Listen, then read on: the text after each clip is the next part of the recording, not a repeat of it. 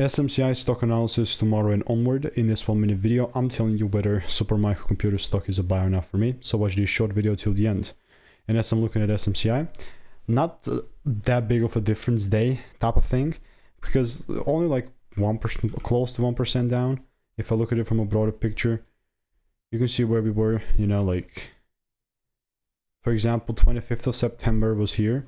And this is when I called this bearish prediction. The next day we just went lower, never gave me the rules, but just delivered towards my direction.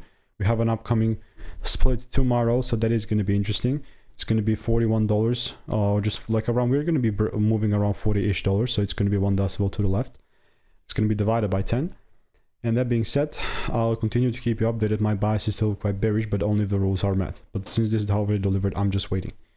If you want to make more money by taking less trades, click the first link in the description. It is a free course, and I will be seeing you in the next one. Goodbye and enjoy.